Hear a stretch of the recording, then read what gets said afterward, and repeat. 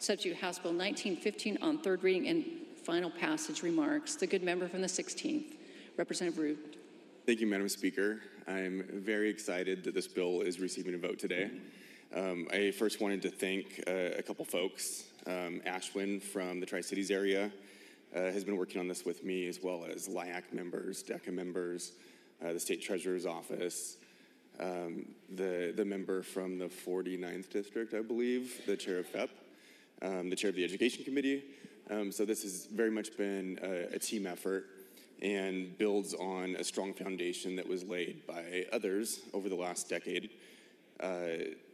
Currently, financial education is required to be offered by public schools, but it's not a requirement for students to take the financial education. So this bill takes that next step, providing half credit as a graduation requirement. OSPI already has learning standards in place because it's already been required to be offered. FEP is providing free training to teachers and free curriculum.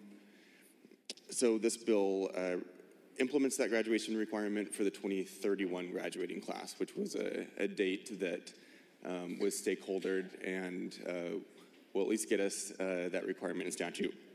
I would like to read, if possible, some of the learning standards, because a lot of folks are asking what this will entail. Please proceed. Some of those include explain how credit card grace periods, methods of interest calculation affect borrowing costs, decide the most effective loan options for paying for a car, illustrate the total cost of reducing a credit card balance to zero with minimum payments versus above minimum payments, outline the process of disputing inaccurate credit report data. So it is my belief that this is a really great way for us to equip our graduating students to be successful in their personal lives and their careers. So asking for your support.